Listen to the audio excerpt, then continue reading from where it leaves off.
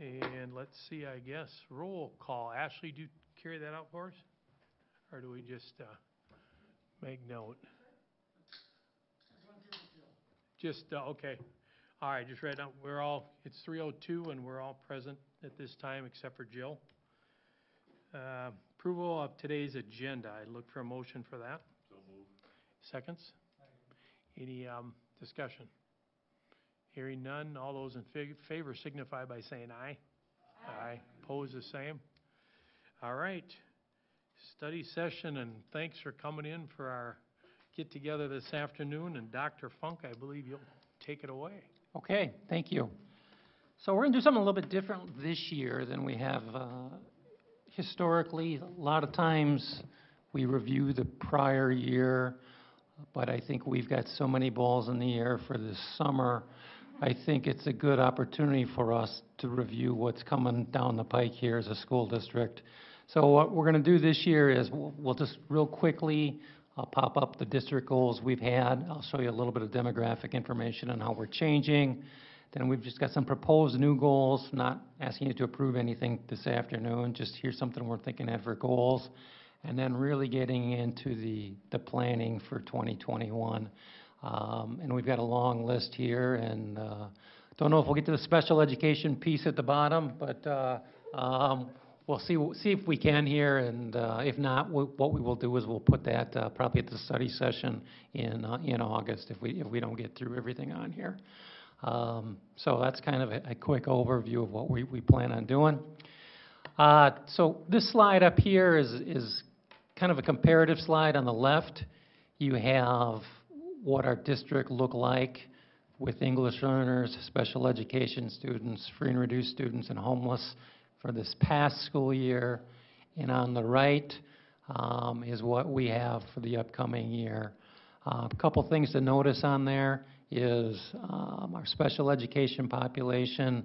That's never real accurate, but we're a little higher this upcoming year than we were last year. That's always a number in flux. Our free and reduced numbers are going up, and as you can see, our English language learners, where English is not the primary language spoken at home, is going up 1%, which is a pretty significant move for our district. Enrollment by ethnicity, I always find this information fascinating because we are quickly evolving as a school district. If you just take a look at our white numbers, in 2019, we were almost 64% white. In 2020-21, we are at 60% white. So we are quickly evolving. I think when I came to the district in 2009, we were 78% white. So, and you can see some of the areas where we are changing. Our Hispanic population has gone up a couple percent.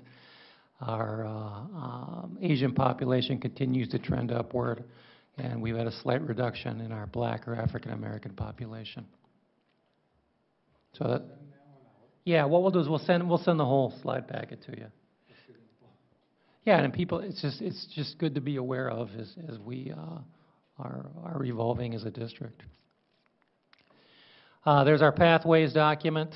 You know, I think one of the areas that we've really been focusing on is in the green there, the secondary level, operating on you know, community partnerships and various pathways, be it mentorship programs, internship programs, school to work programs.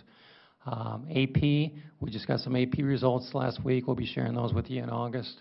And we're waiting to see in the next day or two what we have for AP scholars.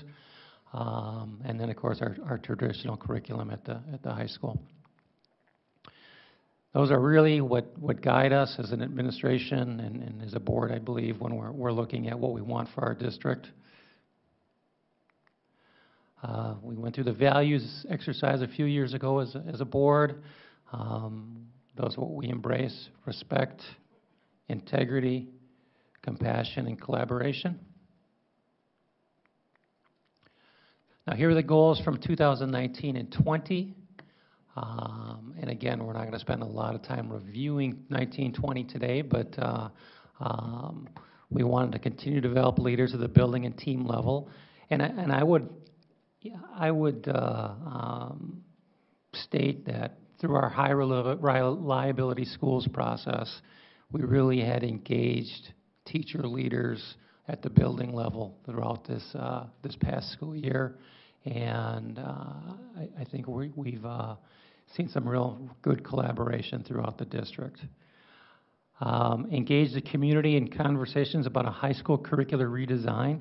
John Double has done wonderful things, meeting with, I'd say, 80 businesses in the community about their needs and what we have going on at the high school and how we can adjust, meeting, the needs of our student population, where we have, 36% of our students go on to get a 4-year college degree. So we're moving in the right direction there. We continue to try to attract and retain talented individuals throughout our school system. This past year, I don't think we have any change in the administration at all, and we've had some late retirements as a result of the COVID, of people who are just concerns about health that has been unique, we haven't seen this summer. Our fund balance is about 12.5%. That's really about where we started the year, and so we've maintained it, and I know the board has adjusted the fund balance level, so I've made that adjustment for a future slide. We tried to get out and visit a few of the outlying school communities this year. That was not real successful. I think we should tie in some sort of other activity with that as a school board when we go up there, and I think we can talk about that for the future. And then the school board did go through a board self-evaluation, and at least one board member did phase 3 training, and so we are starting to look at the board level on how the board can improve. So that's real quick, and you've got my list of what I accomplished this past year, what the district did the other day when you were doing my evaluation, so we're not going to spend too much more time on that part of it today. Here are some proposed goals for next year, and they've shifted what we are doing just because of the environment that we are living in. One is to prepare the district to provide a quality education for students in a pandemic environment. Whatever that environment is, we want to make sure our students have a quality education. 2, we want to ensure systems are in place to provide a safe environment for students and staff. So we want to do the best thing we can to make sure we are safe for everybody associated with the district. And you're going to hear some of the planning for this that is going on today. 3, from a professional development, staff development angle, we really are focused on cultural competencies and trauma responsiveness. Mary Jo is going to get a little bit into that today as far as some of the plans for that with our staff this year. 4, we're still following the high reliability schools process, and we want, it's much harder than the level 1, but we want effective teaching in every single classroom. And there's a whole process that goes along with that our teacher leaders and building teams will be really taking the lead on. Number 5, either this year or next year, we're going to have to pass an operating levy, and Jennifer's going to talk more about that later this afternoon, to maintain our district operations, as we have our levy will be expiring in 2022. We want to maintain the fund balance. And number 7, we want to work with the board to build a cohesive team to lead the district. So these are just some proposed thoughts. Again, we'll be sending all of this out, and we won't be asking you to adopt these till probably sometime in August, but this is what we were putting together as an admin team as we were planning for this upcoming school year. Questions on any of that?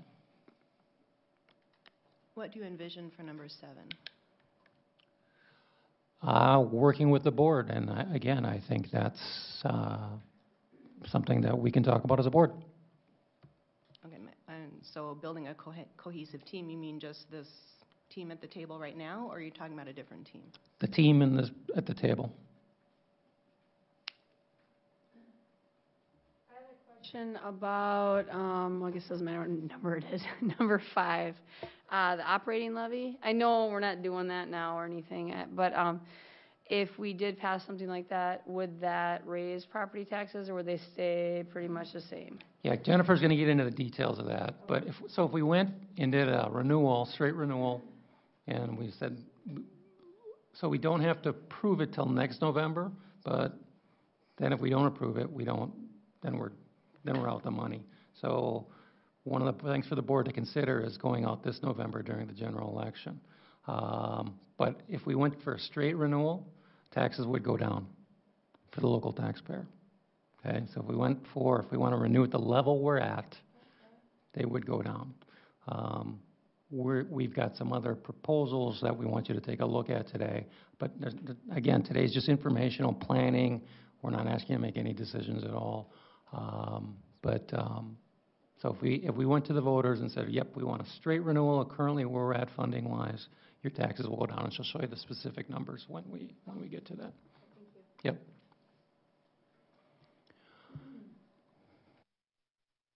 Okay. So the first thing we're going to do is we did a distance learning survey at the end of the school year to get some perspective from families on what they thought about this distance learning environment and really takeaways that we got from it, so that if we do go into distance learning in the fall, how can we improve things and make things better? So, and we don't know what we're going to do in the fall yet, but we'll talk through the different options we're looking at coming up here in a minute. So the first thing I'm going to do is have Mary Jo come up, and or do you want to talk from behind me, or what do you want to do, Mary Jo, or come up? Or I can switch with you and you can sit here, if they can hear you. Yeah, let's just do that. So she's going to, once she gives Ashley permission, it was on her mind this morning.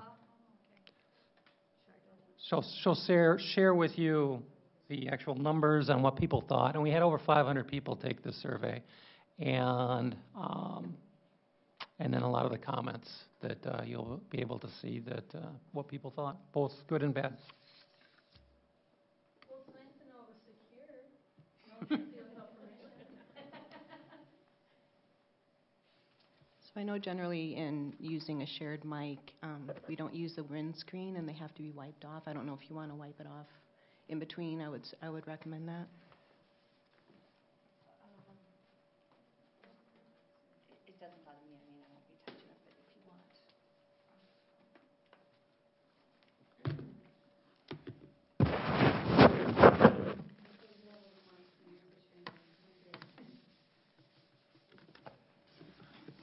Thank you. Yep, so like Mike said, we gave this when school finished, we sent out the survey to all parents. And it was quick, simple, 7 questions and a place for comments. And we broke out the data, I'll get started here, by grade level, because we wanted to also use this as a learning tool as we move forward. So the first question was pretty simple, just tell us your student's grade. And we also gave parents a choice that if you have more than one student, in the comment section, you can make more comments regarding the other students that you didn't maybe put here for their grade, or you can do a survey for each student that you have. And so 558 surveys were completed, and it's broken out there by elementary and secondary, but we know more student data was collected because parents did comment. And you'll see when we get to the comment section that then they talked about if they filled the survey out for their 2nd grader, then they talked about their 4th grader or their 6th grader in the comments of what things went well or what things they would have changed. Can you give us the breakdown of how many total students are secondary and how many total are elementary? District number? Yeah. Is that roughly? Can somebody look that up while I'm talking? There's more, I would say 55% are secondary, 45% are elementary. I don't know the exact, but somebody can pull it up right behind me there too. And do we know how much percentage of the population took the survey? We don't know the exact. So what we know is how many surveys were completed. And then depending, I mean, this is 558 parents completing the survey. If they had 2, 3, or 4 kids, they had the option. So it's, it's not an exact science, no. And I guess I'm just going to ask the same question then. Do we know a ballpark of how many students we have secondary and elementary? So 7th grade through 7 through 12. Well, okay, sorry, 6 through 12 is 1804, 1,804. K through 5 is 1,421. That's as of today for next year. Thank you. And did pre-K, were they involved in this at all or just starting at K? K-12.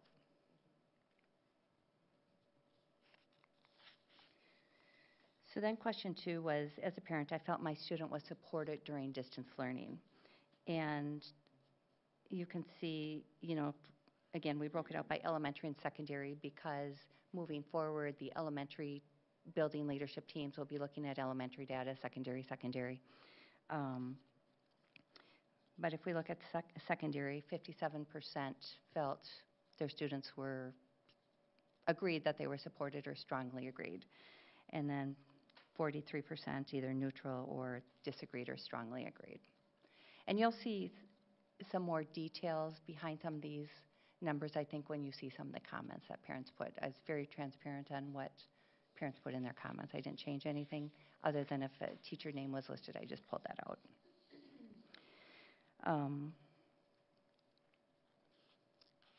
So just general data there. And then question 3 was just giving us an idea of how much time were children, students working on schoolwork during the day as they were home during distance learning. And these were the options we gave parents, and there's a breakdown.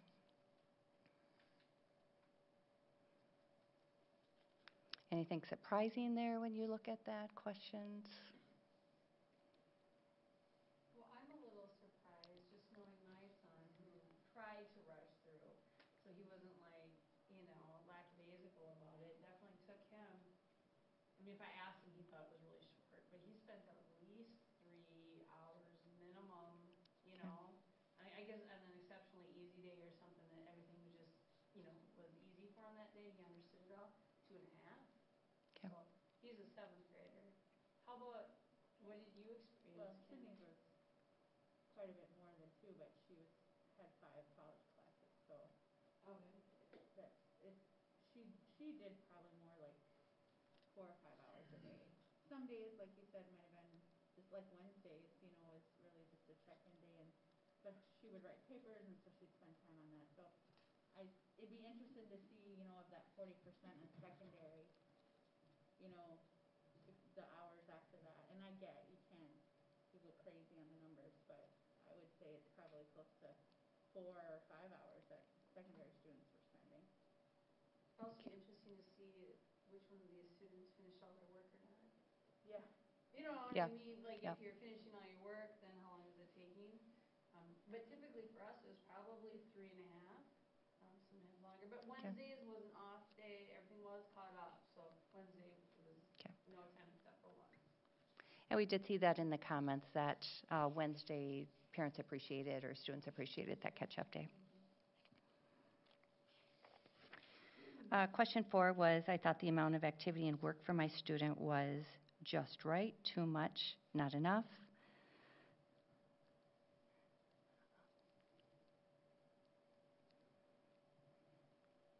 I completed this survey, and this question I probably did just right because I'm thinking they're in class for 7 hours a day roughly, and if it was under that, I felt like it was just right. And I felt it was just right as well. And one thing, we were just talking about this, and I felt really good about this. My son, we're just talking about distance learning and moving forward this year and all of that, and my son said everything he did was new. So it was new content. He was learning. And I kind of knew that, but I kind of forgot, so it was kind of good to, Okay, awesome. yeah. I have a question. So we've put a lot of emphasis on the trades And so when you have distance learning at the secondary level, is there many opportunities to provide a quality of trade type of training? Obviously, there were some missed opportunities with the hands-on through distance learning. In MDE's guidance for moving forward this year with technical education, even if we go into distance learning mode, they're saying that for the technical piece, welding, construction, the hands-on things, that if we can make it work through very small group, again, we don't know what the decision is, but they've already addressed that to say, we know there was some missed opportunities for those pathways. So when you look at these numbers, that basically could be why it's not enough? Yeah. Anybody else have any comment on that?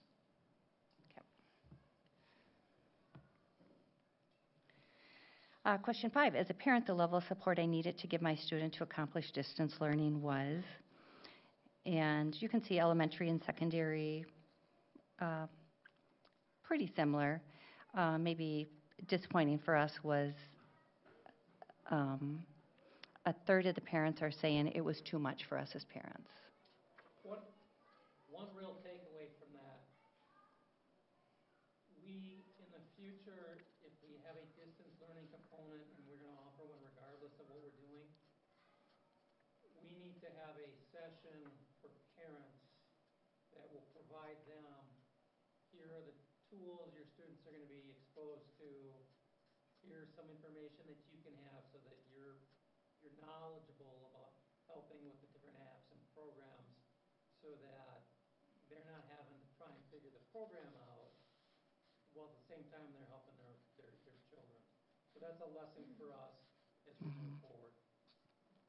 And we've already talked about that. Principals have already said they would do videos and do some training sessions so parents know what to expect for the online pieces. Just looking here though, that the too much support, were they thinking that they were being contacted too much? Is that what was going on? Well, we read it that as a parent, how much support am I needing to give my child in the home for them to be successful for distance learning? Okay. But there's one coming up, Angie, that will, I know what you're trying to say, that's coming up next. I have a comment that we have in our presence today an active teacher and 2 active parents and an active student. So I encourage you to contribute your insight relative to these issues, as we go along from the various roles you play. We can take advantage of that. Well, and Kim and I have felt pretty okay contributing, but Aaron, if you have anything to add, that comes out of the expertise of you, or you have some insight, call out.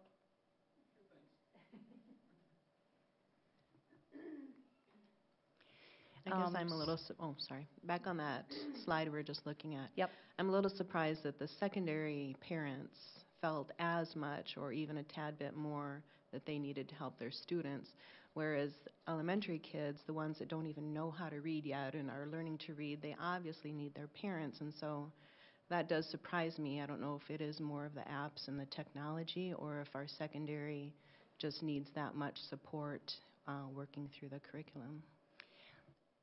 I would think that too, Jill, when I first saw that. And then when you see some of the comments coming up, I think it will be explained a little bit more where you see secondary parents saying, I have no idea if they were turning in their assignments. I didn't know how to check on things anymore. So I think there was just that, it was a learning tool for us of like, okay,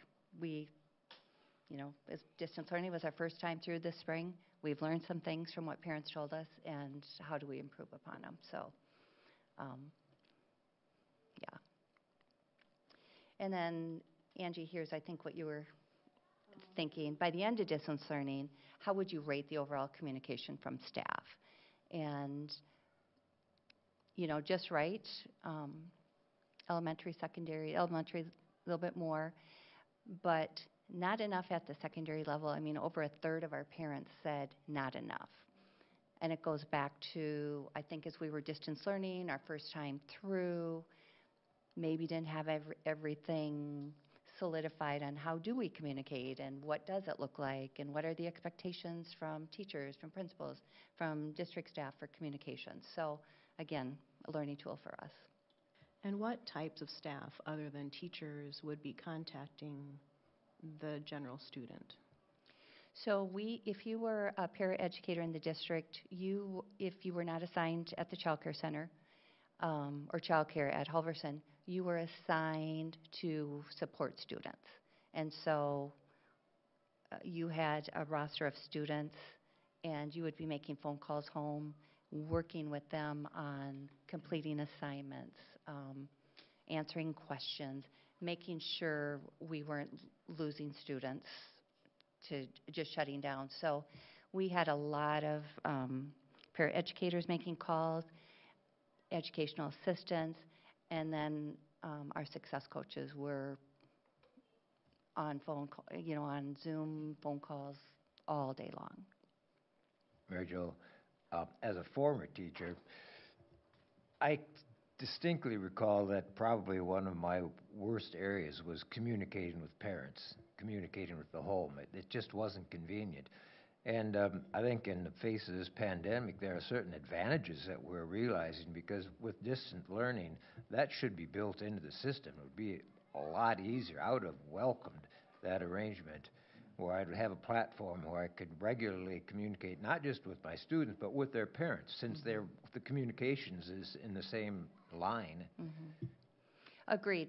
But again, during that 2-week planning period coming back from spring break, and oh my gosh, distance learning. We've never done this before. Everybody was running, we're all trying to figure it out. And now we're looking back, we're getting feedback from parents, from teachers, paraeducators, success coaches. And we've learned a lot. And so distance learning is going to look different. There'll be the things we did well, we'll keep. And then there's some things, obviously, we've learned that we need to improve upon, have more consistency among classrooms, expectations, et cetera. What during that normal times when every year was like the previous, we kept fine-tuning everything we did. Well, now this is perhaps going to be our second year with some degree of distance learning, and we're just getting started in this. There are a lot of opportunities out there. Yeah, I mean, there's simple things we learned that, we had, like I said, we had a lot of different staff members calling homes, calling parents, talking with students, Zoom meetings or Google Meets.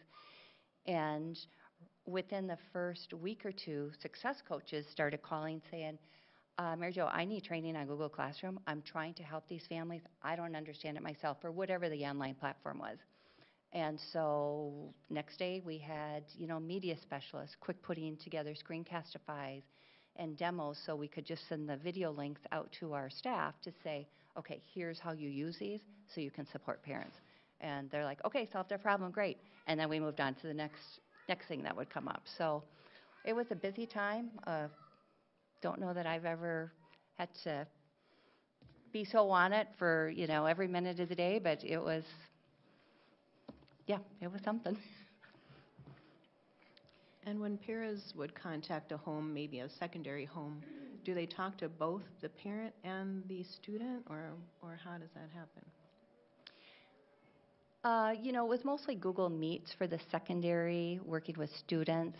I know in parent feedback or just friends I talked to, they could, hear what was going on in the classroom. I mean, think about open classrooms now, because you're on Google Meets and you have maybe your parent in the house and instruction happening. So parents were contacting teachers were contacting parents if there were concerns or they weren't hearing from students, checking in with them. But I don't know regularly if parent calls were being made. I think that it's always a tricky thing in communicating with parents, because every parent wants to be communicated with differently, has different needs, you know what I mean? So unless that parent is initiating that communication, sometimes it gets kind of tricky to get this just perfect, I think. Our communication was fine, but I was lucky. It was home doing my thing, doing my teaching with my son. I could check up on him. And then anytime we had a question, I would send an email, or I would have my son advocate for himself and send an email. And we always got really quick responses. So it Great. worked perfect for us, but I know everyone's kind of got their, or their understanding of the technology. So some people might have like, they don't even know where to start for questions maybe, but once again, moving forward, everyone should be a little bit further along in this, so it's only going to get better and easier. One of the concerns I would have, and we probably have no way to track it, but I'm guessing there were a lot of families that chose just not to do anything. I'm guessing attendance wasn't there. Was there any ability, I'm guessing none of these parents would have filled out the information, but if they're not attending, how do we get them there? Some of the parents, I'm guessing, were just so overwhelmed, and I don't know how ESL would have played in with that as well. So daily attendance was part of the requirement with distance learning. You know, there were several opportunities for secondary students to check in during the day, elementary. If we were not hearing from families, I can think of an elementary family where the principal and a success coach went out to see how can, you know, not going in the house, but going to the door. How can we help you? Is your device working? Well, it turns out, you know, the technology needed some help. Principal got them kind of set up, did the little training outside on the step, and off they went. And so it was taking some door-to-door phone calls, whatever it took. Was there any statistics, and maybe you'll cover this in a little bit, on the failures of students, like a certain percentage? And I know it's difficult when you have multiple classes, like at the secondary level and that. Did we do anything like that? So direction from MDE for the spring distance learning was, because this is all new to us, because we don't know if everybody has connectivity, although in Albert Lea we did, but that was an issue across the state. Because, I mean, kudos to Kathy in the tech department and, well, and Jennifer funding it. Kudos to you all. We were the only Big 9 school that had devices one-to-one, and the only district in the Big 9, I don't know about other districts, but I do know Big 9 because I regularly meet weekly with them, to have hotspots for all families who didn't have internet. So we did not have that issue. The issue could have been families didn't necessarily know how to use the technology, but we had the technology. So, for instance, in some of the other districts, like Otana was, for elementary students, was sending home packets. They couldn't Google Meet, they didn't have hotspots, and that was just a reality out there. You know, moving forward, they're working on that, but that to us was such a huge kudo that we had started e-learning a couple years, and e-learning is different than distance learning, but we had started the process of kind of the mindset of learning from home and using devices. Now, we weren't at the level we needed to be for distance learning completely, but we had the running start to say, all right, we're kind of did this e-learning piece, and now we're moving on to fully more online learning with Google Meet, virtual lessons, etc.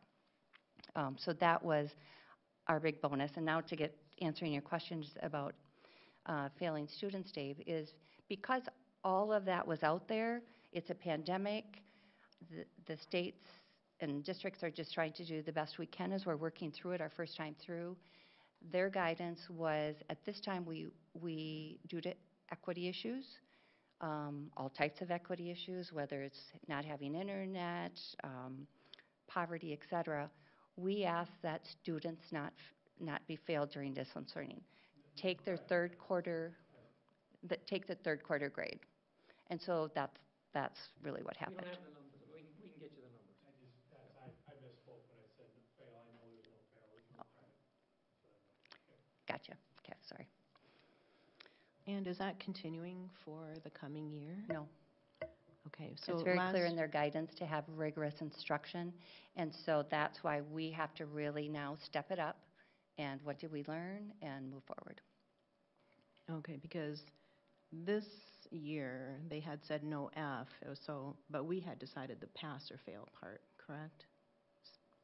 We had initially said that, pass and fail, And then after, as MDE was getting lots of feedback from districts of, we're not hearing from families, they don't have internet, et cetera, MDE later came and said, really consider, why are you failing that student? Have we treated all kids equitably? And it's more the pass part that I'm wondering about. So rather than give ABC just to pass, was that a state guidance or district guidance? The ABC? Yeah. So, the district guidance is, the state guidance is you don't fail, you can use no credit. The local guidance is, you're gonna go pass, no credit, unless the student needs an ABC because of the NCAA, unless it's a college requirement, and then we will work with the families to give them the equivalent letter grade based upon their percentage. Okay, and then how does that part moving into this new year? So we'll be working with teams. We've already started, a couple weeks ago, we started with this survey, and Dr. Funk called the ALEA, all the administrators, the EL coordinator, technology, integration person, to just start a complete brainstorming session of start planning for this year. We've only had our first meeting. Obviously, we're anxiously awaiting. We wish we had the announcement of what are we doing, because there's a lot of work to be done yet. And grading is, And we received no guidance from MDE on what grades will look like. Yeah. As far as the ABC part of it.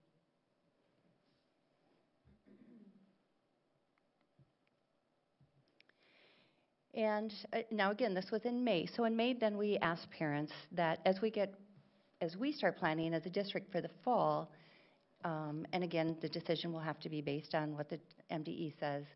We just asked parents, at this time, would you send your student to on-site, or could be a combination of on-site hybrid in the fall, or would you choose a distance learning only, where your student will be off-site? And that's a percentage, which ironically the same for both. Again, that's why I'm saying that was May. So what will happen as soon as we get guidance from May, early June. We sent it out the end of May, and yeah, very early part of June, we closed the survey. So once we have guidance from MDE, it'd be great if it was this week, but they're saying the week of July 27th, we have another survey ready to go, because at that point, we need to plan of all the scenarios. And parents at that time will be given the options, and then they just have to firm up with us what they're doing so we can plan accordingly for staffing, instructional needs, et cetera. Do you have any feel yet on, regardless of what the state guidance is, perhaps they allow an on-site hybrid situation? If we have a family that wants to only do the distance learning, I know they can always make choices for the safety of their child. Would we be set up, or would we set each one of those families up to be just strictly distance learning? You know what? That's the next part of my slide. Can I get to all our scenarios? And this will give you a little more insight. I mean, some of you have students in the district, so obviously you've been through distance learning. But when you read the comments, it gave more clarity on some more things we need to do as a district. And again, the comments, I kept broken out by elementary comments and secondary. So when we go in our breakout groups again with staff, after we know the MDE announcement, elementary can look at those comments to say, what are we learning from this? What should we consider? And vice versa, secondary. So the first one, and I have 7 pages of comments, and I'm just going to let you read them just so you can process. I'll have a couple comments along the way. Feel free if you have comments. But so we'll start with elementary. and then we'll go to secondary. And again, there's 7 slides with comments, so if you just read those.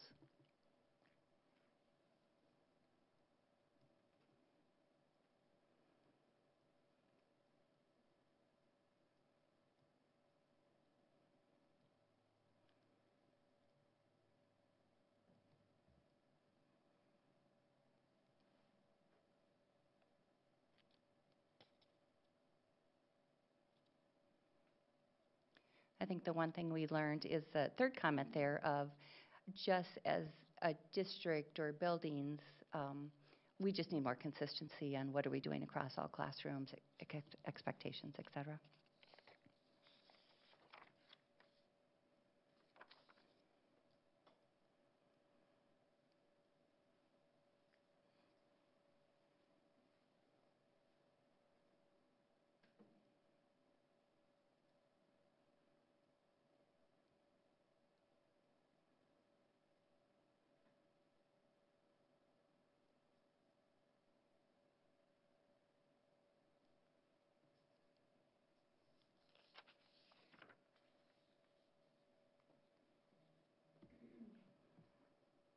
If I'm turning too fast, just tell me, I'll go back.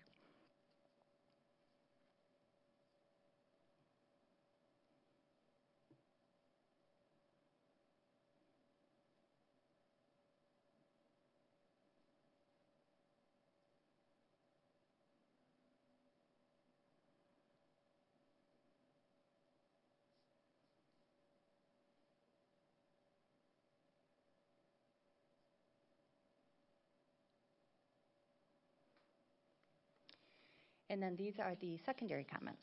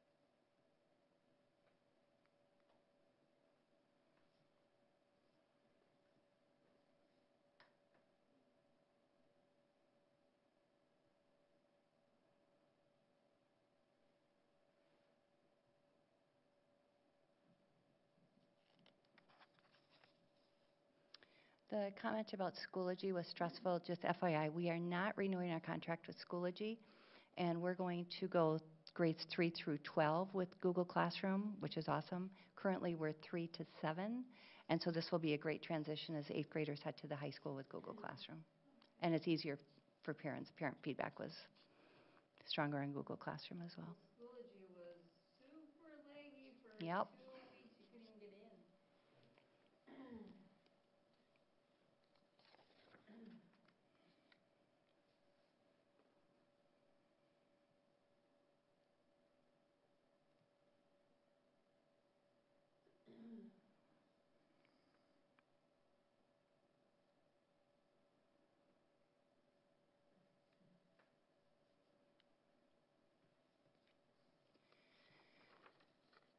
So there's some takeaways, obviously, from this that, again, it's tools for us to move forward. The other thing I want to mention is MDE also did a survey. They did theirs mid-June to the end of June and released the results either last week or the week before. But in that survey, so a month later than ours, 53% of parents in the survey said that distance learning was bad to a very bad idea. Statewide, right? Statewide. The MDE, yeah, if I didn't say that. And then they 64% of their parents who completed the MDE survey statewide said that 64% of them would send their children to school in the fall. And of those 64%, then the question was, do you want full-time or part-time? And 95%, I want full-time in school. So that was a survey in June.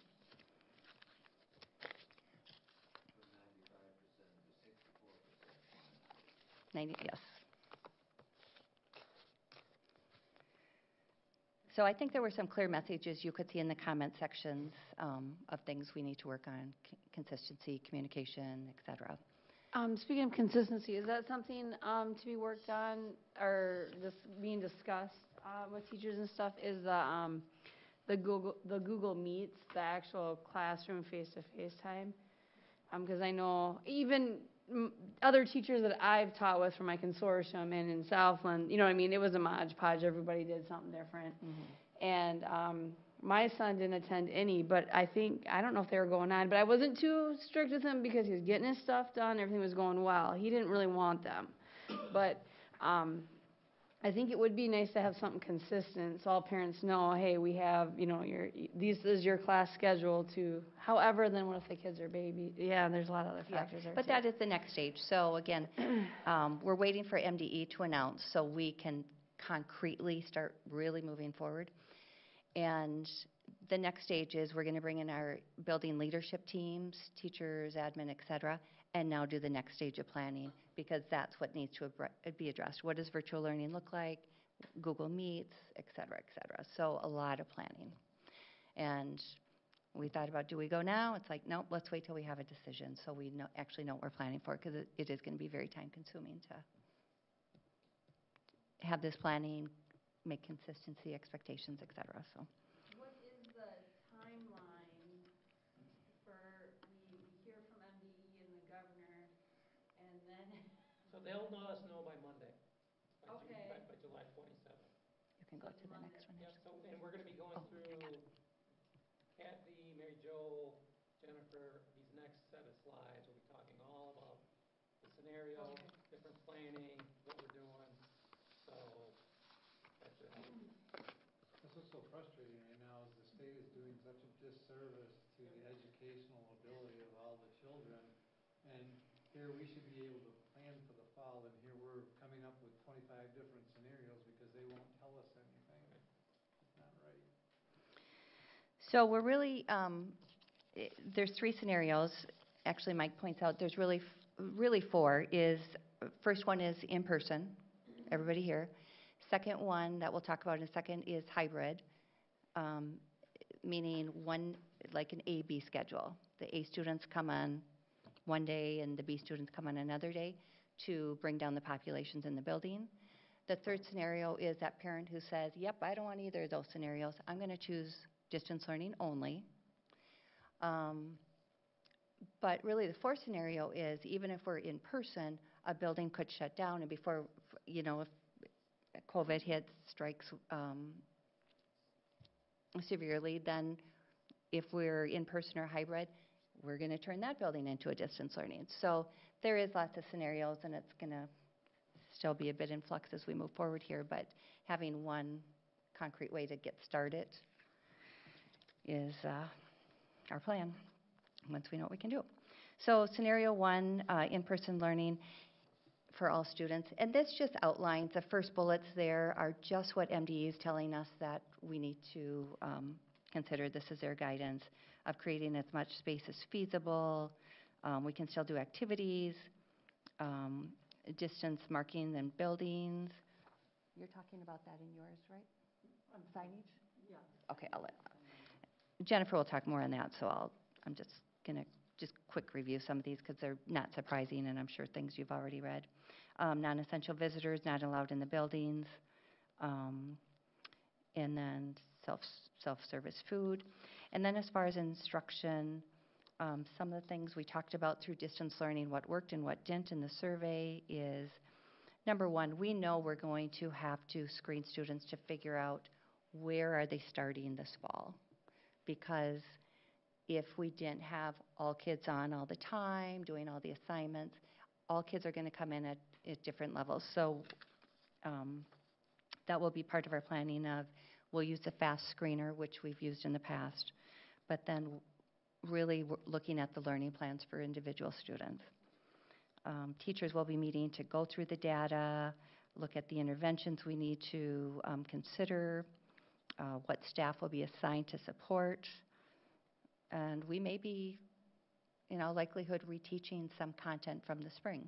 If you're a kindergartner who missed your spring quarter in phonics, we could have been doing it online, but if you weren't there, or it's very hard to teach phonics online with all the hands-on manipulations, there may be some reteaching in the forward-moving grade. But again, this is where the teacher teams will be working to really determine that as we get students back. And then Some tools or tricks with ESY in that phonics area at all? did we learn some tricks? Yeah, like things that went well, things that, oh, we're not gonna probably be able to do that. Is that helpful, having that extended school year? And that Oh, I'm sorry, I was thinking EL phonics. I'm like, okay, yeah, extended school year. I think having targeted and ESY was beneficial for us because it was a small group. We got some more tools in our toolbox on what worked, what didn't, and now bring those things forward. So, yes, thank you. And again, setting expectations for the structures, and as far as tech integration, we're looking at how do we really streamline our online platforms, because as individual teachers, I may be found an online tool I really like, but if we get too many of those things out there, that's really hard for students. And so that's been Burke who's kind of leading that charge of tech integration, of really going through our online platforms and working with teachers to say what are the best ones and what ones can we let go. So there's a lot of work like that going on. So those are the positives of going through this. It's really forced us to be better with tech integration as well. Scenario, trying to find all the space possible to spread kids out and all that, and every kid being there. I mean, how far can we spread kids out? I know it says we don't have to strictly enforce 6 feet, but I mean, how about, like, in a classroom, how far do we think we can be spreading them out? I don't have many concerns within the elementary because we have pretty small class sizes already within our elementary. Where this is going to be more of a concern for us is at the high school level. When we have, you've got classes of low 30s, 32 kids, that's going to be more of a concern. But as you can see, they put a caveat in here, as feasible, under scenario 1. So they're not holding us to the strict 6 feet. They're just saying, okay, if we let all your kids come back for planning purposes, try to put them in. Mark and I have already, and Jeff Halverson have already had some conversations about how do we utilize the auditorium, do we utilize the commons, other big spaces at the high school that we can do for this. And so, and I've been very purposeful with the administration on this. And I said, don't go too far down the road here on this, because we don't know what it's going to look like. And I don't want you doing all these plans, and then suddenly they're going to tell us we're going to be doing something else. So we're having the initial conversations, the thoughts of, okay, well, we've got to think about this or this, but we haven't put together a lot of full-blown scenarios, because I just don't want to be wasting people's time. I guess my concern is if we did, I know everything is up in the air right now, I get that, but I guess my 2 cents is, if we are, all the kids are coming back, or most of the kids are coming back, and we are not able to socially distance, then I'd like to consider masks. Yeah, we are. That's part of, you'll hear that. I would like masks anyway, Right. but You're gonna hear that- especially if we're not socially No, distanced. Jennifer's going to address that. Okay, Yep. okay, great. And I'll keep going so I don't take the whole time till 5 o'clock, sorry. And again, this is kind of just overview. These are the initial things. So, yeah. And then, of course, check-ins. So we're not going to wait a whole quarter to talk to parents and get feedback, and things will, yes, be improved. Scenario 2 is basically in person, 1 day and another day you will be learning from home, so that's a hybrid. And Ashley's gonna pass out a prototype hybrid calendar, and basically, kids are in person 2 days a week, two different groups of kids, A and B, and then the 5th day of the week, is online, and, we're gonna be deep cleaning that day. That's kind of the overall concept. I had another question, Craig, I'm sorry. I got a lot of questions. Your stuff is just, this is just so interesting that we, so the parents, I know that, well, we got the thing, I'm sure Kim got it too, that, we're gonna be having the survey for the parents to see if we wanna do distance learning or in person, we're not sure how that looks. If the parents choose, shoot, now I lost my train of thought. What's the question? Oh, yes, it sounded like in that message that it'll be just, we're deciding for quarter one. Yes. And so that is what I had a friend who I talked to who said, I really like that, because then if I change my mind, then I gives me the ability to change my mind, because I don't know how my kids will do. Right. And so we're building our staffing model based upon how many people commit to distance learning only. And we need them to commit for at least a quarter. Because we can't have suddenly, I don't like this distance learning, I want to come back. We won't have the staff in the buildings because they're going to be doing the distance learning component. So the intent is try it for a quarter, and then we will make an adjustment we'll send out another survey probably, 2/3 of the way into the quarter, how's it going? And we may have to adjust staffing based upon that. But they will have to commit to it for at least a quarter at a time to the distance learning. I think that, from what I've heard, people are really appreciating that, because everything's so uncertain, no one knows if they're gonna like it, okay, great. or how it's gonna work. So in scenario one, I must have just missed that piece. So they can either be in person or they can opt out for a totally distance learning for the first quarter. It will be parents' choice completely. Again, we don't know what scenario between 1 and 2 or it could be 3 that MDE will tell us. But these are the 3 options that MDE said plan for. So again, it's kind of that overview of thinking through things, trying to keep parents in the loop. That's why we sent out the parent survey last week, so parents can start thinking. Because come the decision by MDE, we need parents to tell us ASAP, here's what I want. Because we have a lot of work, we need to plan accordingly then, so. And then, I'm gonna ask a really tough question. Don't be shooting any daggers. But do we feel confident that if we get a decision on the 27th, that we're gonna be ready for new teachers? Okay. I'm just asking the question. And here's why. I mean, when we did this in March, we had like 10 days, right? When they said you're doing it, all right? So we're gonna have more than 10 days at this point. But the other thing I want you to consider is this, as a board, University of Notre Dame has moved their start date up to August 10th. The University of Minnesota, students aren't coming back to school after Thanksgiving. Macalester, same thing.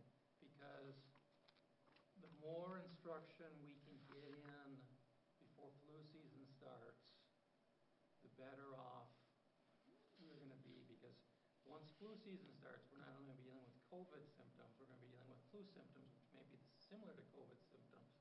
And so I think we're going to have opportunities for more in-person instruction if we start in August than if we wait and then get hit with the flu, and then buildings will be impacted more, and you're going to see more of a shift to distance learning, I think. So that's but it's a push, and but that's kind of the why behind the push.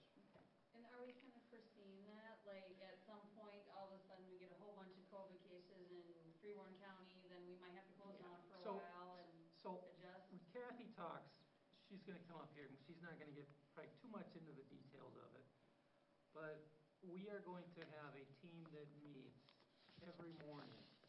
It'll be me, Kathy, the school nurses, and we're going to take a look at cases. Okay, we have sick teachers today. Okay, what are the symptoms that we're dealing with here? We have sick students today. What are the symptoms? Do we have one of the great things that from summer school, and this was really why I pushed us going to summer school, is we were tested this summer on, okay, kid gets COVID. All right, does that impact the building, the classroom? A family member has COVID. So it really helped us practice some decision-making and testing, which we've learned from. And so now, that was 100 kids, and now we're gonna have 3,500 kids, or 3,400 kids, whatever the number is. And so, we're gonna be having daily Zoom meetings with the school nurses. Okay, where are we at? And then we'll be working with the administrators to send out a communication to impacted families. And if we start to get a lot in a school, we'll have to make a decision on, okay, we need to shut the school down and go to distance learning. But we have a plan for that. And we will have a team of medical professionals with administrators in place to address it. So what if a teacher does test positive for COVID and they've been teaching, then what is the plan? Do the kids stay home until they're tested? So basically, real quick, okay, teacher tests positive, okay, they're out for 14 days until they don't have any more symptoms. The students in the classroom, who they were interacted with, are out 10 days completely. We would have to check to see who the teacher was interacting with amongst the staff. So the students are out for how many days? At least 10. Okay. These are the questions that people are talking about. Yeah, and there's guidance from MDH on this. Okay. That we will be sharing once the information is released as far as what we're going to be doing with school. But it is a very... This is sort of how it could look, so someone's talking about it. Yep. Is there daily testing when the kids come in, temperature We check, or just? are going forward with the thermal scanners, okay? And there's two pieces of good news there. One, we can pay for those through the COVID money we got from the feds. Two, the county might be able to pay for them, because the county got like $3 million, and part of that money is supposed to flow through the school districts. So if a kid comes in hot on the thermal scanner, they're immediately pulled aside and interviewed in more depth and detail. And again, I think you're going to talk probably more about that here in a couple minutes. Just a quick question on the hybrid. If you're doing hybrid, is it K-12, or can you look at a hybrid? I'm just really fearful for the K-1, 2, the education and learning. Is there any way those kids can be in school right away, especially for that first quarter, just to build the foundation? Or are we going to have to look at it that, okay, K-12, everybody's a hybrid back and forth? I'm just worried about the pressure on the families, especially the young. Yeah, we're looking at a K-12 at this point. But I think my comment on that would be, let's see what they tell us we can do. Okay. Yeah, see, if we were to confront the hybrid situation, that is going to be confusing enough. Then if you add to it, this is, except for K1 or K2 or K3 on Thursday, or, nobody's going to be able to keep track of it. I'm probably overthinking it, but. Any other options? I mean, when you talk, every other day, maybe doing half the kids this week, half the kids the next week? So you kinda get- So let me ask the board that question, because that's something we're talking about putting into the survey just to get feedback from the community on what their thoughts would be. I'm just trying to think from a daycare perspective. All right, is it easier to plan a couple days a week, or is it easier to plan for a week at a time? And then from an educational perspective, is it good for kids to miss a week of school in person completely and then come back for, it'd be 4 days either way. 4 days 1 week, 4 days the next week. So that's, and Ashley's created we didn't bring that to share with you today, but she's created a calendar, which is kind of every other week calendar as well. I think from an education angle, it's harder to miss a week of school and then come back. we can, I mean, we certainly could ask for feedback from the community on it. Or even 2 days at a time, Monday, Tuesday, and, I mean, I don't know, Mary Jo, you were more into that, but just didn't know how if that was more difficult for the kids, because I guess you wouldn't only miss 4 days, you'd miss 5 days. And you'll miss Friday, and then you'll miss the next week. Right, So. yeah. Yeah, I think from the educational standpoint, I think we thought at least if we're catching them in person 2 days a week, and if they're the Monday, Tuesday group, they're home for the rest of the week, and then the Wednesday, Thursday groups are, that at least we're seeing them more frequently than a week on, week off, because that would be more concerning, I think. I think you're going to have I think there is going to be issue with childcare. There's going to be issues with parents that are working from home. You know, when you work from home, it's easier to maybe, you know, a day here, a day there, or half a day here, half a day there. But to say for a week I need to be, you know, if you don't have childcare, you know, I think the working from home and the childcare is going to be an issue potentially. You have to have the answer for it, right? One of the concerns out of scenarios 2 and 3 here, if they direct that we're going either distance learning or hybrid, Department of Education, is under their current guidance, and I don't know if it's going to stay the same, and I've already had some pretty significant conversations at the state level on this. Under their current guidance, as you can see in scenario 2 there, we are required to provide school-age care for critical workers. Problem with that is the definition of critical worker keeps on expanding. So suddenly now we are going to be providing school, whether it's a half day, full day of school, we're not sure what that looks like yet. And in addition to that, we are going to have to be providing care for the children of critical workers. I don't have the space or the staff to do that. And they don't reimburse you for it. No. And how is that different than having them in staff? Right, and that's the other part of that discussion. So, I was on a conference call on Thursday, and that question was asked, and they kind of punted, well, we'll get back to you on that. But that's a real concern for districts, because when we were pure distance learning, yes, I had people available to do it, but now that if I'm doing distance learning, in-person learning, and we are doing school-age care, I don't know how we're going to do it. Can you collaborate with like a YMCA or? To some degree we can, but again, we're not, the difference is this, and hopefully they'll do it like they did this summer, okay? This summer, districts, if they ran the program, which we didn't, could charge for it. So then we could hire people if we needed to. But again, I think that the bigger issue for us is going to be space. And they can't be absorbed into the students who are just coming during that 50% max occupancy.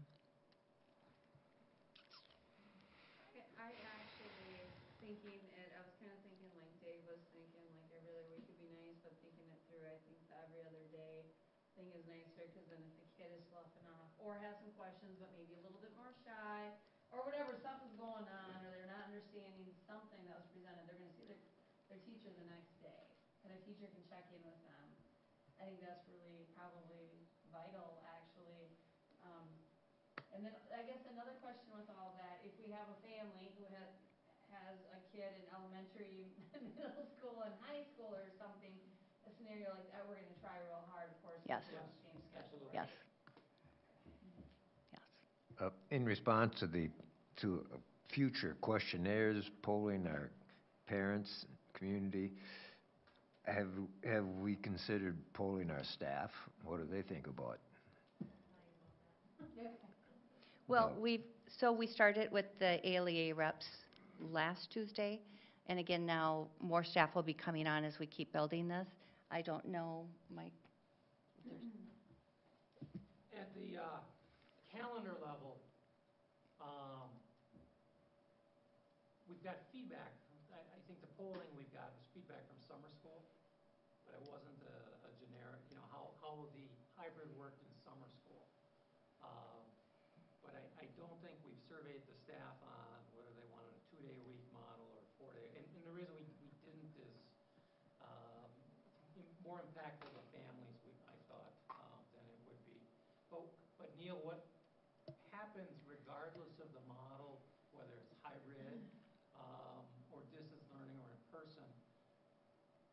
building leadership teams, which are teachers in the buildings, are gonna be planning what things are gonna look like within the buildings. So we're just, at this point, we're putting together kind of the skeleton of, hey, here's how it might be laid out, and we're asking them to work with their principals to fill in what the details are gonna look like. The other challenge too with the hybrid and the busing, unless the governor changes what he's allowing on a bus right now. So touch base on that in a minute. Okay. I'll finish up because a lot of the stuff now you're asking is, they'll answer that. I'll quit asking questions. No, it's, okay. So distance learning, obviously we know what that model looks like. We've talked about what that needs to improve, or how we need to improve it, what things worked, et cetera. So unless you have questions, I won't. I just have a short one. So scenario 2, will parents also have the option to go completely? Yes, okay, thank you. And then just the last slide is, okay, as a district, what does professional development look like for an entire year? Because we plan, professional development out based on the needs, et cetera. So school social workers have been working on becoming a trauma-informed school for the last couple of years. They've done a lot of trainings, went to trainings. They now have a staff development plan for each building. So that will be coming out, perfect timing, because we can now add distance learning to that, as we know that is causing trauma on families and children as well. Mental health will continue with cultural competence. Obviously, anti-racism and equity is a big piece this year. And last year we started with cultural competence, and it was really the beginning stages of assessing our own unconscious bias and what is unconscious bias and how do we move forward. And we included all staff in that, paras, EAs, custodians. And so now we're moving on to the next step of what is equity and et cetera, digging deeper into that. And then we've already talked about the last one. Building leadership teams are going to be a big part moving forward on what does our instructional plan look like for next year. And then with that will come the PD that's needed. So whether it's training staff on the online platforms, students, et cetera, a lot of planning has to go into what it looks like when we get the year started. So, and that's all going to happen in the next couple of weeks as we start pulling teachers in now to start planning. So, And are there any group educations to be done on cultural competency in the near future? is there any what, Jill? A big group staff education. Oh, where we like can did. include, we're looking at a couple different things. I've reached out to all the Big 9 schools just to see what they're doing as well. And no big group is planned yet. And so our plan is when we get together with our first team meeting, is actually talked to Mike about this today. Can we put this on the agenda and look at some of the options to determine what do teachers and admin think is the next step for that cultural competence? Because there's a lot of good things out there, but what do we see it as our next step? And I plan on meeting with all the administrators and purchasing a book called White Rage, which is really White Rage. It's a societal history of how, since the Civil War, white individuals have passed policies, rules, laws that have oppressed our black population. And it gives a really insightful perspective on our history and kind of why we are where we are today. But it's, I can't remember the author's name, but it's White Rage. It's really, really excellent. I just heard some feedback on the retraining that was done last year. It sounds like it was done by, a white, a white female, and some of the pieces of it just sounded like I would just want to be cautious moving ahead that we don't have any pieces that would be re-victimizing to any ethnic groups or religious believing people. I'm glad Jill brought that up. I probably heard from a completely different individual that there were some issues with the other training as well that I heard. We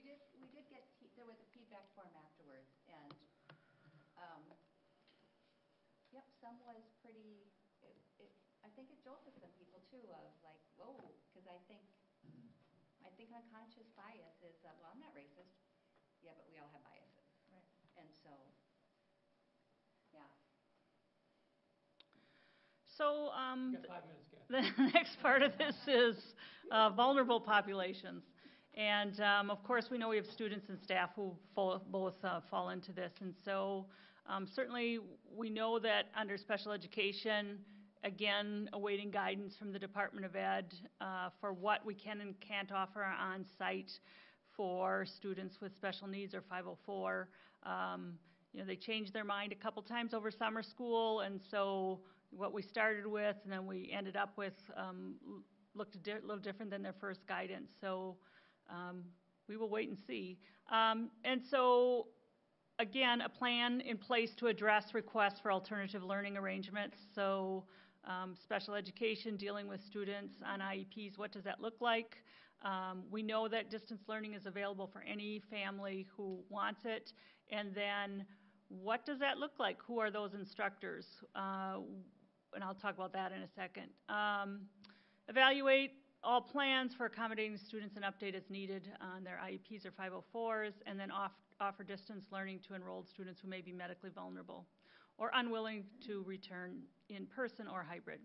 So, you know, we start with educating our students, staff, and families with the signs and symptoms of COVID-19, and we know that there's been a lot out there. We just need to make sure we take those checklists and send them out, and our school nurses have done some work on that. We've done a single survey of licensed staff only at this point, kind of under the guidance of some training that came out from one of the state MASPA organization. We have to be careful that we can't require employees to give us medical information, yet we know we have some that are vulnerable. And in the spring, we waited for teachers to come forward and say, I'm reading the literature and I have an underlying medical condition and I can't be on site for those 2 weeks that we did the 10 days of planning. And so we worked with all of them the same way, required medical documentation, documented that. Everyone I reviewed with the superintendent, and then we communicated back with the employee. Not enough here, and for the most part, most of those were accommodated, but some we didn't have enough information. And so under the American with Disabilities Act, we want to make sure we treat them all the same. So this time around, because we know we can't ask people to send us medical information unless they tell us, we've reached out to all employees, to all licensed staff and said, do you have a documented underlying medical condition that would prohibit you from coming on site to do one-on-one distance learning? And that's the only question we've asked at this time. And they could only answer yes. So I don't want to be inundated with all the no's. I just want to know the yeses. And we have about 10 right now. Several concerns from the teachers unit, and we've talked with ALEA leadership. Once we get guidance from the Department of Ed, we will then continue to ask more questions. But right now, that's kind of where we're at, because we don't want to violate anybody under the American Disabilities Act and other laws that are out there. So then we will have some conversations with those staff. You know, if we need distance learning, which we know we're going to have, you know, a certain percentage of our students who want that, and I've got these 10 teachers who need to work from home, then more than likely you are going to be the distance learning teacher, or you're going to have to do something from home that we can provide that accommodation for. So,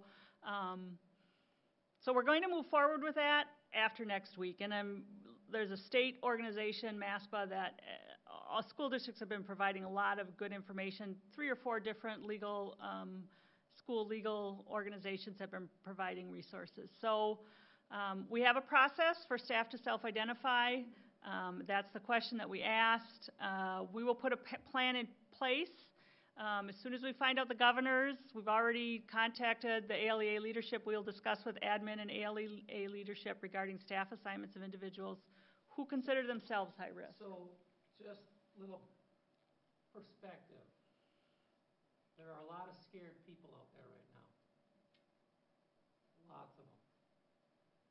And we have a population of teachers that range from 22 to probably 60-something. high risk, okay, the older you are, the higher your risk. And so, and then, of course, Kathy's already surveyed the staff of underlying medical conditions. We also have some staff members that have family members who are more at risk, and so they don't want to bring it home to their family member who may be more at risk. So our intent is to survey parents to see what percent of them want to go online. And you saw the results here a few minutes ago that said 17% at the time. I think based upon the spike in COVID, you're going to see somewhere from 20 to 30%, I think, is going to want to say, I want to start the year online, if not higher. Once they identify how many students are going to start online, then we're going to have to meet with the principals, with the ALEA, and say, okay, here are the needs of our online students. I've already identified John Double as the guy who's going to be really kind of the go-between with online and the parents and the staff. So he's really gonna be running with that. We are gonna build an online school, basically, for those people who want to be purely online. We're gonna meet with the ALEA and, okay, who are your high-risk, concerned folks who have real concerns about coming back to school and in an in-person format. Working with them, we will identify the staffing needs and really fill the staffing based upon the areas of need within our student population of K-12. So, but it really, I had a couple good conversations with Al Hilgerson over the last week or so. Al, we're going to work on this together. We're not going to put teachers who may be at risk in a school building and expose them. I read stuff online about, teachers putting their wills together because they may be going back. We want, as I stated to you for the board goals for the upcoming year, is our recommendation from the administration, we want a safe environment, safe for students and staff. And so we are very open to working with folks who are really concerned about coming back. And you I have said including in those concerns, or like if they have a family member that's high risk. Yes. You take that into account. Yep. So I have a question. You look at staffing it that way, and other schools are going to staff it that way, Yep. potentially. So, there's a lot of advertisements out there, of other sources of online learning and so on. Does MDE ever say, we're going to come out and we'll provide a system in Minnesota where students at home can do it online? And they don't, I see the staffing, and you're staffing a lot of people there that potentially, if there was a system available, Yeah, would they make don't more have anything sense. like that yet, and really the only guidance they're gonna be providing families is, there are online schools out there, and if you don't wanna go to school in your district, here's the Minnesota Virtual Academy, here's this school, if you wanna do it that way. But that doesn't help us out, because we still have our staff.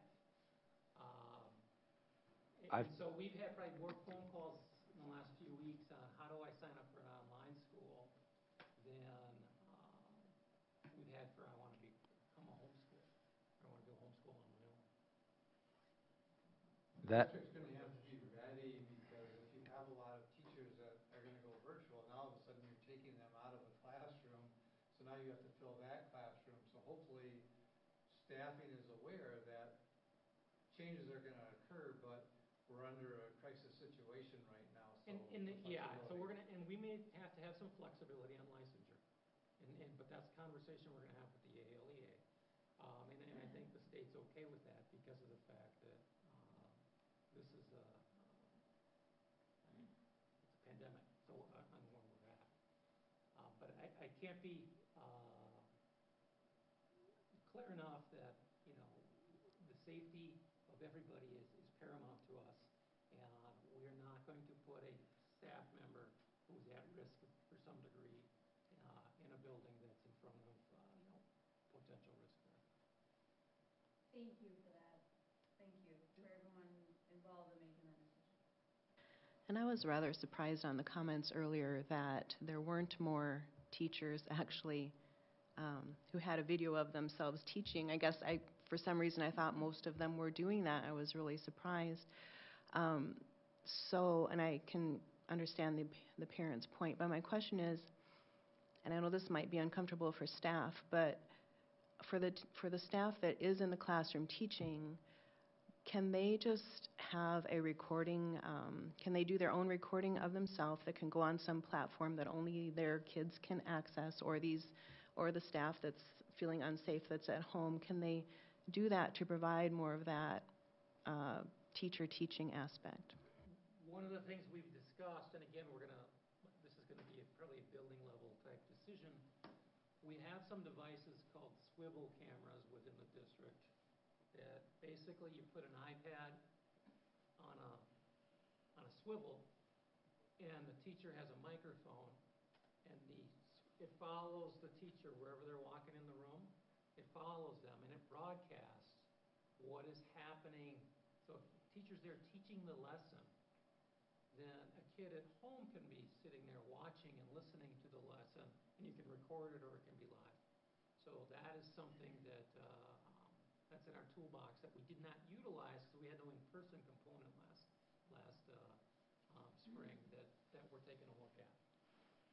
They also can use Screencastify and record a lecture. Everybody will have that. One of the things Mary Jo has been doing with some of our tech staff is, okay, what else do we need to be more successful? What did we have that wasn't successful? Schoology, not so successful. Google Classroom, successful. Screencastify.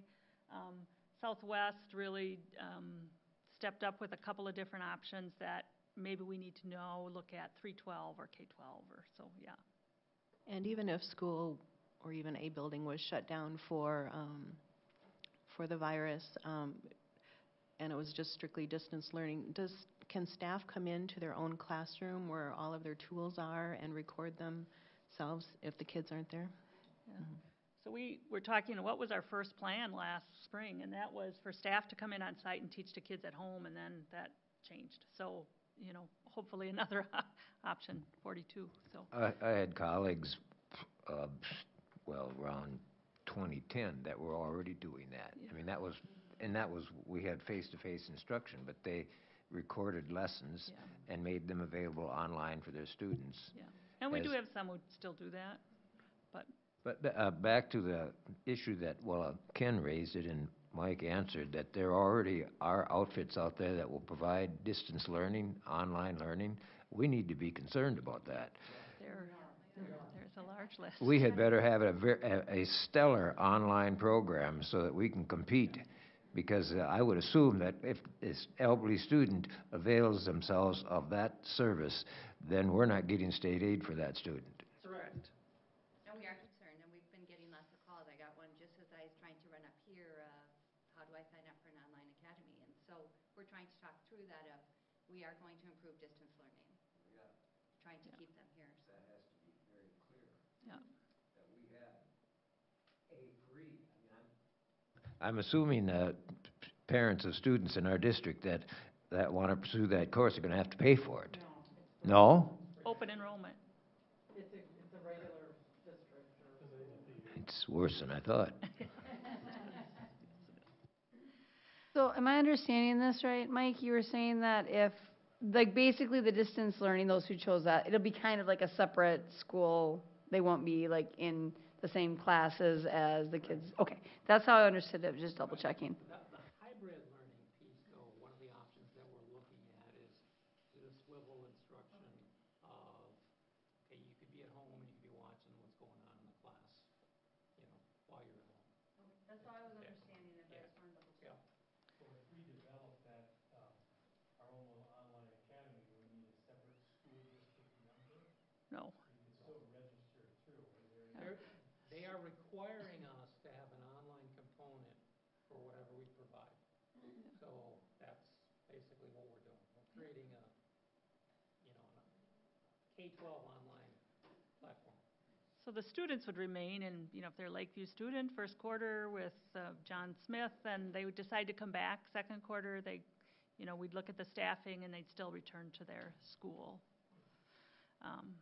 You know, all that MARS reporting and all that, we're trying to keep it as sane as possible.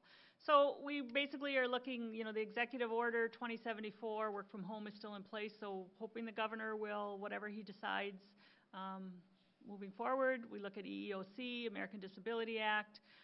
NEA has come out with lots of documents that we've reviewed, and we're pretty, you know, they're pretty similar to what we're hearing from the Department of Health and the Department of Ed. And I'll tell you, the Department of Health was really spectacular to work with this summer.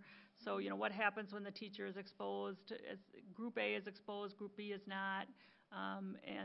School nurses did a really good job initially, and then Department of Health did a great job walking us through that. Lawrence Maybe, with one of our school nurses, really, in particular, did just a really great job. So we have some good experience. So go back a slide, Ashley. So, One more, this one? right there. So Kathy, you moved on to the second slide, which is really good. That was excellent. But if you go there for illness, you'll see that staff and students stay home if they've tested positive, if they've looked. So those are some of the procedural things that we are receiving from the Department of Health that, for screening purposes and kind of some of the procedural stuff that goes along with that. You know, and our COVID team, really, we know this is going to be student and staff interaction, so we want it to be from the HR point of view, as well as their school nurses who work with students in buildings and then contact with the building admins. Some districts are designating a person, hiring a person. We just feel like this team would work well from both those vantage points. So if the teacher has to go home for 10 days and their students have to go home for 10 days, then that probably would be the distance learning teacher for those students, potentially, if that teacher wasn't ill, you know, and just exposed. So we're going to have to do what Department of Health tells us to do. And so we want to be prepared. Like I said, we had really good experience with summer school and how to deal with this issue, this issue, this issue, this issue. We're building templates, so we aren't, you know, waiting for somebody's got to get that letter translated and somebody's got to get that letter translated. So we're trying to be prepared early on. Success coaches this summer made phone calls as we needed to be, and work closely with our school nurses. So students, staff, vulnerable populations, staffing issues, working with NEA guidelines, state guidelines, EEOC guidelines. So that's kind of my COVID. Yeah, you can just buzz through. I'll just buzz through. This is just kind of where we're going through next year, which I've kind of sent in board updates, which groups are up for bargaining this next year. A little bit about technology. All of our students have their Chromebooks or iPads at home this summer. We will be replacing, we already had in our budget to replace 1,000 Chromebooks. They are going into the elementary 3 through 5 carts. And then we also have iPads ordered to replace K2. So those kiddos can keep their devices at home, and we will have devices that will stay at school this fall. 2 of our buildings, Halverson and Hawthorne, got an amazing grant, and we're able to also purchase iPads for grade 3 for some STEM work, and so that is in the process. We're not sure when it's going to start, but we'll bring that information to the board it's great news for the district. We'll have Gail and the principals come and talk at a future board meeting. It's a pretty amazing grant. All of our staff desktop computers have all been upgraded in either last year or this summer. All of our printer systems, Jennifer Walsh worked with the printer company that we purchased from. We have new printer systems around the district. And we've gone away from building tech coaches this next year to a district-wide tech coach. So Burke Egner, who's been to the board before, he will have 1 hour release time plus a stipend on Schedule C. He's already been working this summer like crazy to identify tech tools district-wide for access. I think one of the things principals told us this summer was all of my teachers had to step up tech-wise and learn technology in a way they maybe didn't have to in the past. And so now we'd like to, you know, this is not the big Kenneth position. This is a teacher. He's still teaching 5 hours a day. He will not do a supervision, and he'll get a stipend. So right now he's identifying tech tools, and he's working with us to build virtual onboarding. for our teachers, 3 teacher days, in addition to, Ashley's virtual onboarding of all of our employees if it's not face-to-face. So really trying to hone in on technology, kind of a more district-wide approach, and a little bit of a cost saving certainly to the district. And that's me.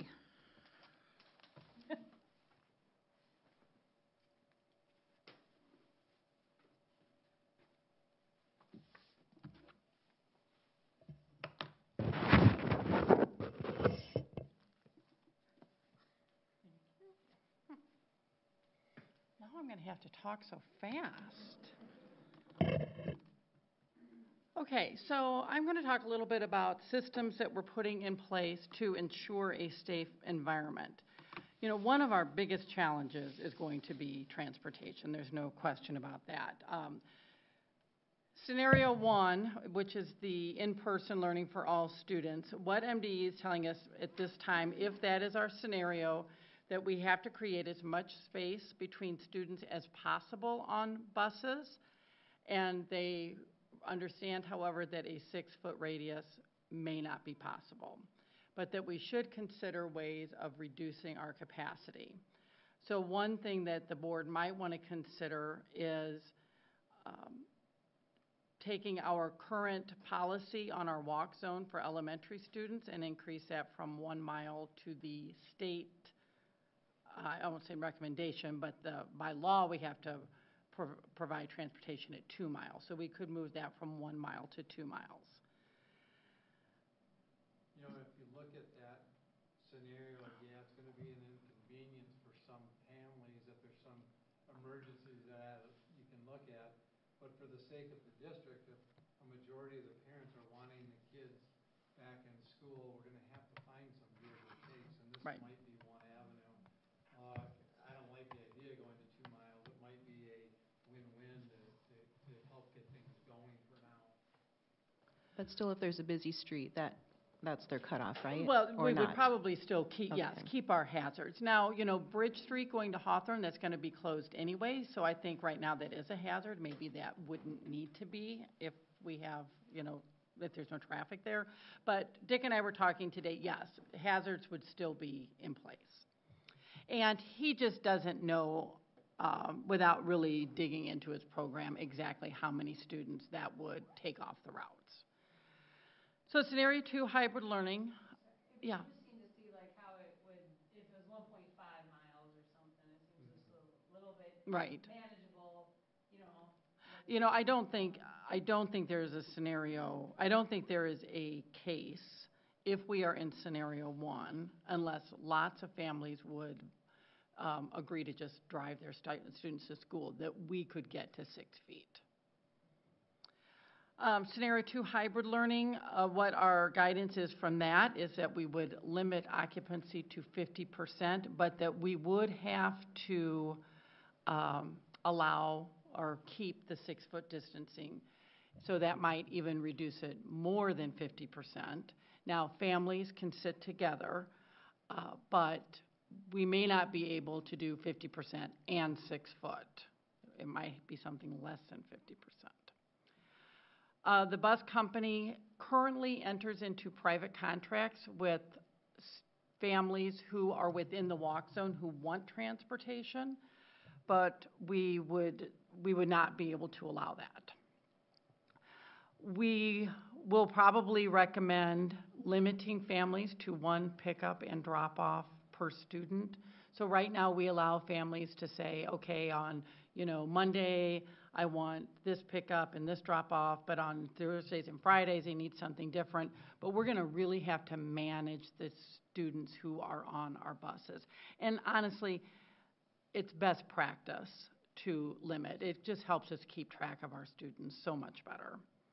There's a potential that we could end up doubling the amount of buses that we need if they go with that 50. Well, except we can't. No. They aren't available, and there are no drivers available to do that. I think, was it 30 of the drivers are over 65? Yeah, we have a large number. Now, we've had very few say at this point that they won't be returning, but I'm sure, just like the rest of us, they're waiting to hear the guidance of what it's going to look like. It is definitely an older population. Also for that would be, yeah, that would be a potential too. If we would have a crossing guard, that would eliminate those barriers. Buses will be clean and sanitized between each use. And our thought now is that all students, without regard to grade, would be required to wear a mask on the bus, especially under scenario 1.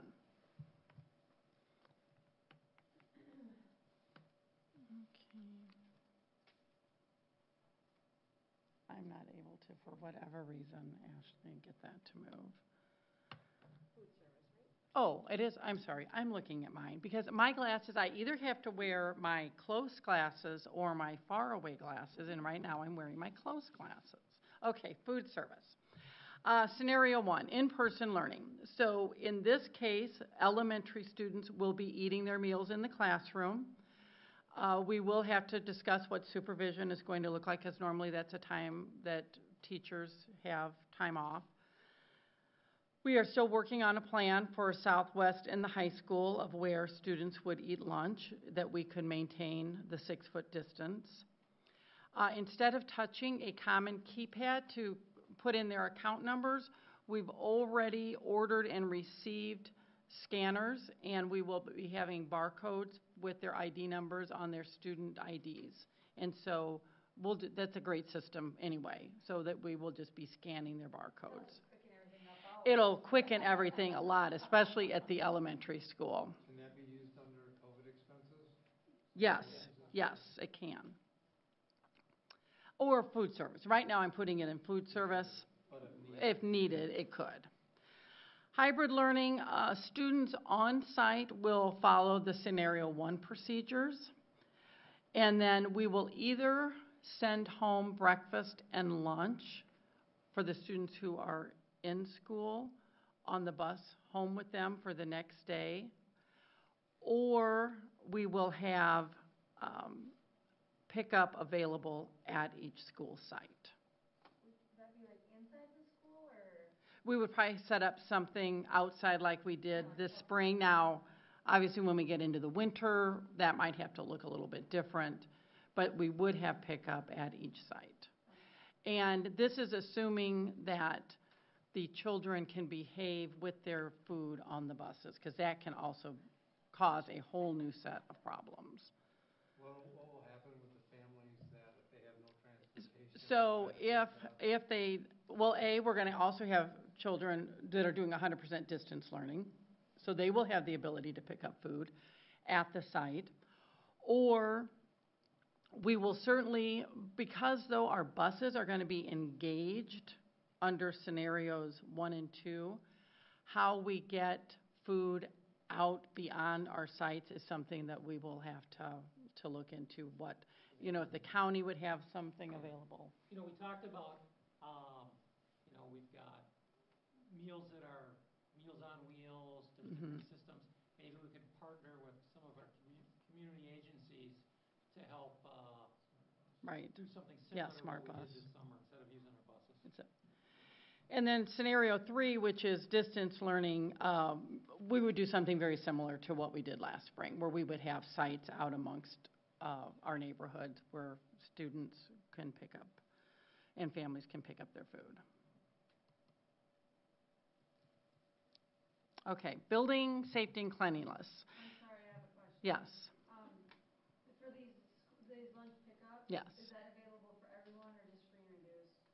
Is this spring available to anyone? Well, we are hoping that what is being floated and what we're hearing as a possibility is that actually all meals for all students, there will be no charge for. That has not been decided. If that is not the case, then we would have to track, if we're sending meals home with students who pay, we would have to charge their account for sending those meals home, or if they come pick them up. If they qualify for free reduced meals, then obviously they would pick up and there would not be that charge. But we just don't have the guidance yet of what waivers are going to be in place for food service. Might be also that the kids who are, when they're in school, they can get free lunch no matter what, that might be a possibility? It might be a possibility, but I wouldn't be spreading that around because we don't know yet. But there's some speculation that that might be the case. Those scan cards are gonna be a really good thing then with all the chances of. Yes, yes, very good thing. Okay, building safety. So for scenarios 1 and 2, we will be stocking each classroom with disinfectant spray bottles and paper towels. You know, our custodians will certainly be spending extra time on high-touch areas, but we don't anticipate that they would have the time to go into each classroom every day and wipe everything down. So we will have to look to staff and, if appropriate, students to help with some of that. And then 1 day a week, under all of our scenarios, we're talking about students would be at home and we would be able to do a deeper clean. We've already talked a little bit about our thermal scanning system. I did get an update from Steve that we are expecting delivery within 2 weeks, and it will take 1 to 2 weeks for install, but if that all comes to fruition, it will be in place by the first day of school. So there will be 2 scanners at the high school and 1 at each of the other buildings. We will have a portable unit at the ALC and a portable unit for the front door of the high school. The total cost is about $175,000. Right now, we have it earmarked for COVID funds. A little bit, we have some safe school funds we can also use. But I have been in contact with the county, and hopefully we'll have a meeting set up with them this week or next week to talk about the possibility of getting some of their $3.7 million to pay for this. And they seem amenable to that. How much money do we have? We got about $600,000. Some of that we have to set aside for our non-publics, about $20,000. And so $560,000 or so at our disposal. But at first I thought, well, that's wonderful. But as these things are adding up, it's going to go very, very quickly. So that 175 is the total of 7 stationary units and 2 portable, then Correct. 2 more portable? Yes. Okay. Yes. And right now, our thought is that all staff and students in grades 3 through 12 will be required to wear a mask, and we will be providing 1 washable mask to all of our staff members. So what are your thoughts on kindergartners wearing masks, first and second graders? How much are you gonna be chasing that, with the younger kids? Is there a way that when they're in all the common areas, they wear their masks? So they're used to wearing it on the bus, they're used to wearing it when they come through the front doors, till they get to their classroom. Would it be a safe enough scenario with the numbers, especially in the elementary, that they're in their classroom, that they're available, they wouldn't have to have them on because it's their normal group, but if somebody from the outside comes in, somebody to talk to them or that, they put them on, otherwise because they're self-contained? We've been trying to do that all summer in summer programming. Common areas, you gotta wear them, adults wear them, kids wear them. When they're in their program area, we're letting them have them on because if they're active and doing it, it's Sure. a lot of pressure. I don't know if there's a right answer. Yeah, and again, I think this is a question, from having discussions with other folks, yep, 3 and up, yep, they should wear them. I think this is one of the things we can talk through, again, at the building level. What do the buildings think about this? And then we'll come up with a recommendation coming out of that, you know. But at a minimum, I think we're looking at that at this point, and of course on the buses and maybe K-12, but then how much are we chasing, you know, the little kids? The funny thing is, the little kids think it's hilarious and great to wear. My grandson went to the dentist, so his dad got done and he saw everybody with a mask, so he had to get one, and then he wore it for 2 hours after playing outside because he thought it was cool. I think part of it'll be an adjustment, but I think overall, the younger ones are probably gonna adapt better than the older ones. Could be. I also think struggle a great deal with these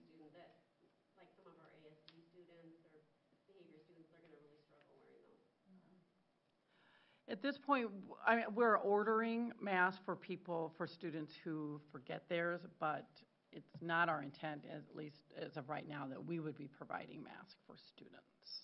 That would be part of, just their list of things to bring. Okay, then the next. Excuse me, yeah. I can see that as an obvious, real problem for staff to enforce.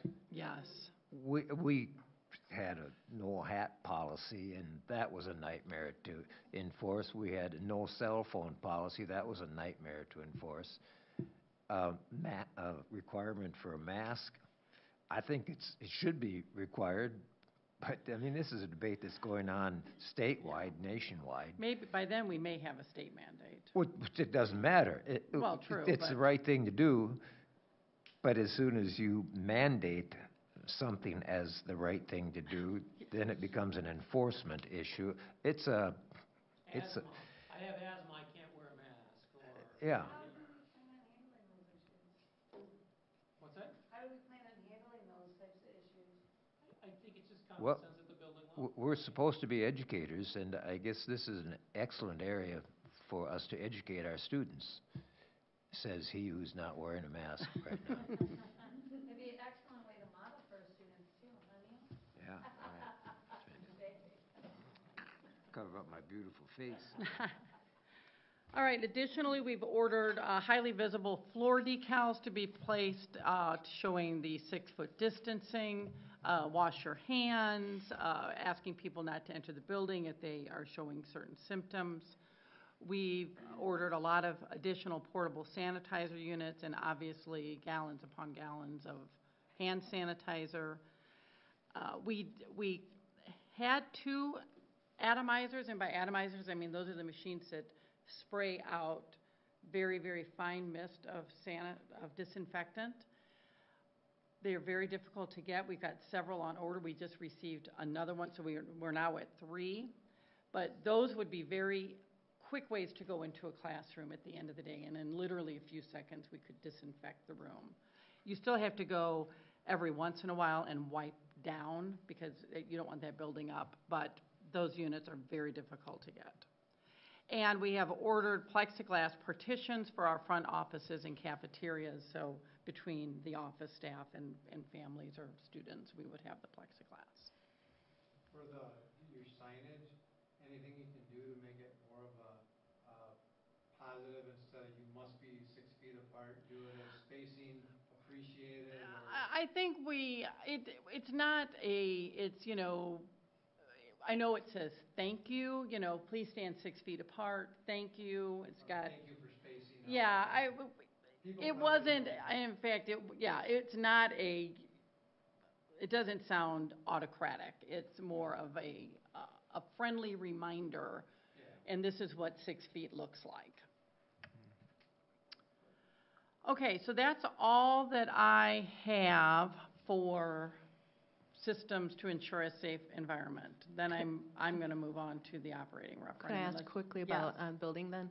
Has there been any talk about increasing natural airflow and decreasing heating, air cooling? Well, I know we have relatively new HVAC systems in all of our buildings, and that's what increases your cubic foot per minute of airflow. Beyond that, I don't know of a way, and Mike, I don't know if you know, there's no way to increase that beyond the capability of the systems that we have, and we have relatively new systems. Right, I think we have about as good a systems as anybody at this point with our recent upgrades. But I concur with what Jennifer said. I don't think we can increase the flow of air. Isn't it more about decreasing the flow? I think I thought it was exchanging the air within a room. Yeah, right. Yeah. Probably an important piece of that is not having a lot of fans around. I know some teachers and individuals like them, But it messes up if the you're in a system. classroom and you're not 6 feet apart and all of a sudden fans are blowing hard, that could really Right. be more. I was in a Big 9 finance meeting on Friday, and Winona, and maybe they're probably not the only district, but has 2 elementary schools that don't have dehumidification, also known as air conditioning. So you can imagine what the ventilation would be in those buildings. It'd be virtually non-existent, other than whatever you get by opening a window. So fortunately, we are not in that situation. Any other questions about that? Just honestly looking at the potential break before we start our regular meeting. What do you want to do? You can probably, what I would suggest you do is modify the agenda and add this, or modify, or take a break and start your meeting at 5:15 or something. That's what I was, I think she's got some important Yeah. stuff that you guys want to take a that's look what I at. wanted to make, I didn't know Right. how much you have to go with the agenda. The next part will take a few minutes. I'm sure you're going to have a lot of questions. So you're thinking maybe add it to the regular meeting agenda? Your choice, Dave, how you want to do it. We could add it as, because the only thing we've got really on the regular portion is the athletics and the reports and the activities update, or the activities fees. So you could add finance update. So you can do it as part of my report. Let's just do it that way. Okay, Oh, okay. yeah, all right, sounds good. Well, let's go ahead and take about a 10-minute break, so about 5:10, we'll